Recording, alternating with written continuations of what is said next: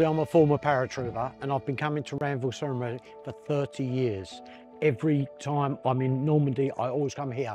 This place is a place of homage to remember those that gave their lives so that we can enjoy the freedom that we've got today. Obviously, people know me from Combat Dealers and Amazing War Stories.